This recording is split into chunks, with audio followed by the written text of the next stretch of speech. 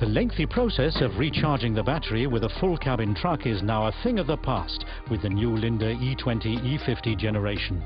There's no need to open doors or the battery hood. Simply get out of the truck, open the rear cover and connect both ends of the charging cable. That's it. While the driver enjoys his well-earned rest at the end of the day, electric fans actively suck out the electrolytic gas and expel it in a controlled manner through the counterweight at the rear. Explosion-protected sensors monitor the charging process. Linde makes it possible right now with a new electric truck range.